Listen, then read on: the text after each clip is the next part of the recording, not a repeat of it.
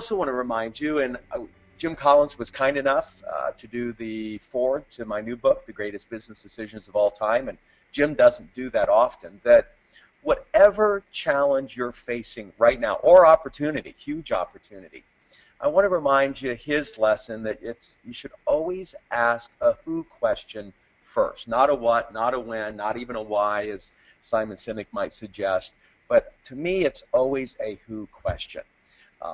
Right now we're really wanting to take what we're doing to country levels. We want to help countries really get more gazelles going on, and so I thought, who is the right guy that could really help us get our attention, and that's Richard Branson. And so we were in conversation with him, lending us a hand, particularly starting in Great Britain.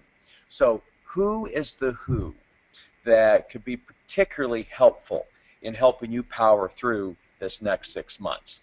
And I also want to remind you that there's a lot of yourself that you might need to focus on. I heard a recent line that I just love, that we always talk about focusing on the bottleneck or the choke point of your company and your industry, and somebody reminded me that the bottleneck is always at the top of the bottle. And so we first and foremost, I think, need to make sure that you're in good shape in order to be able to move forward this next 6 months.